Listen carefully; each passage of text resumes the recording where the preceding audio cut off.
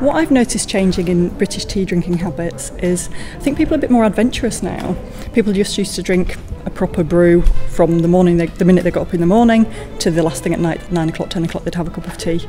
I think people now still start the day with a proper brew, but after lunch they might experiment a bit more, so they may have a specialty black tea, or they may switch to a herbal or a fruit infusion at bedtime, for example. So I think people want a little bit more variety and something that suits their changing lifestyles, just to balance the stresses and strains of everyday life.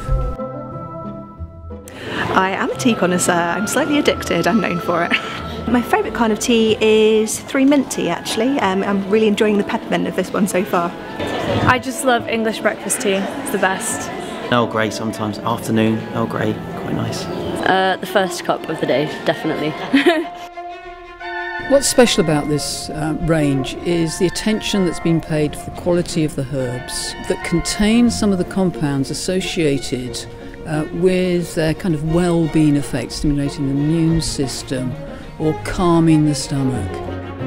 When we were creating the range of fruit and herbal infusions, our main aim was to create something that was pure of nature and mighty of flavour, and what is more pure and mighty than Ballet and water.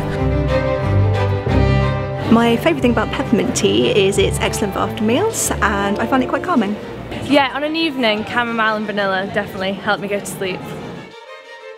I'm kind of addicted to the rhubarb, which is strange because I don't actually like rhubarb, but the tea is amazing. Trying some different new things. I think we were just speaking to some of the ladies and everybody said rhubarb's quite popular. They think it's quite new and different, and yeah, it was really lovely. So far, the elderflower and blackcurrant is my favourite. The sweet rhubarb one is a great pudding substitute. Blackberry and elderflower is another one that's very, very naturally sweet. And again in the evening, after dinner, spiced apples are a really, really good one as a naturally sweet dessert substitute.